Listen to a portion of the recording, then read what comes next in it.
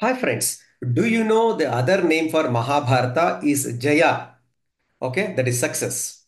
The beauty is if you decode the word Jaya, that gives you number 18, 1 8.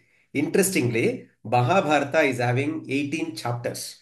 Bhagavdgeeta is having 18 adhyayas. And Mahabharata war lasted for 18 days. Is it not interesting? The name Jaya, when you decode it, will become 18 and everything related to 18 is there in Mahabharata. Friends, not only is that, if you just recite a shloka in Sanskrit, that gives you the value of pi up to 32 decimal places. Okay, such an exciting journey. And what our ancestors used to do is they used to code everything, okay, and put it in the poetic verses. So when you start telling the poem, one is the beauty of the poem as per the grammar. Second thing is praying the Lord. And the third thing is also understanding and remembering a mathematics formula.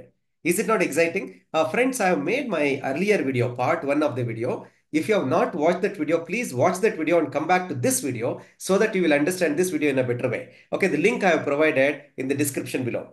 Friends, in this part 2 of the video, let us understand one beautiful secret code, how they used to condense the mathematical formula in the poetic form.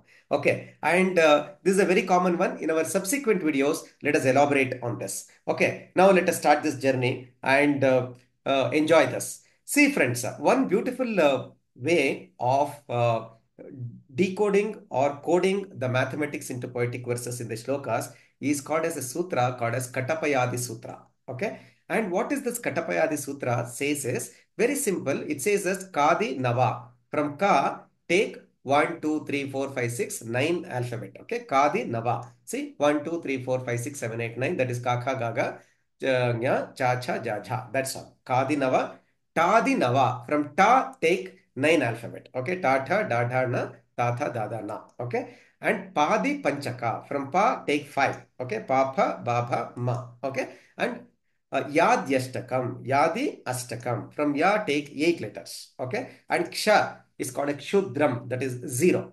That's all. Okay. The sutra says, Katapayadi Sutra is simple. It says that Kadinava, Tadinava, Padi Panchaka, Yadyashtakam, Kshascha, Kshudram. That is from Ka, 9 letters, Ta, 9 letters, Pa, 5 letters, Ya, 8 letters. That's all. Okay. Code them as Ka is 1, Ka is 2, Ga is 3. Okay. Like this, you see, Gha, Nya, 5, Cha, 6, like this. If I take like this, for example, Ya is 1, okay, Ra is 2, like this. Alphabetical order, give the codes as it is. That's all.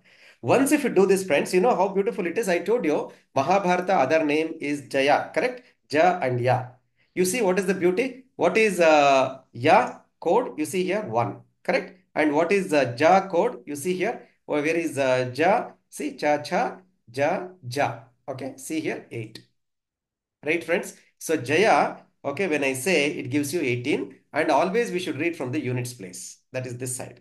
So Jaya will give you 1 and 8, that is 18. That's what I said. Mahabharata is having 18 chapters, Bhagavad Gita is having 18 adhyayas, and Mahabharata war lasted for 18 days. Not only friends, I told you another very beautiful shloka. I have told in my part 1 video also. Please watch that video also, friends. And there I have told Jagadguru Shankaracharya Sri Bharati Krishna Tirtha Swamiji writes this in his book on Vedic Mathematics. It says, Gopi Bhagya Madhuvrata Shungi Shodhadi Sandiga Khalajivita Khatava Galahalara Sanghara. That's all. Gopi Bhagya Madhuvrata. Ga, okay, is 3. Okay. Pa, okay, is 1. Like this. Go on decoding the letters. GAPA and all those things, you will get the value of pi up to 32 decimal places. Is it not interesting, friends? Not only here, friends, many mathematicians have used this code to decode and code many of the mathematical formulae and the texts.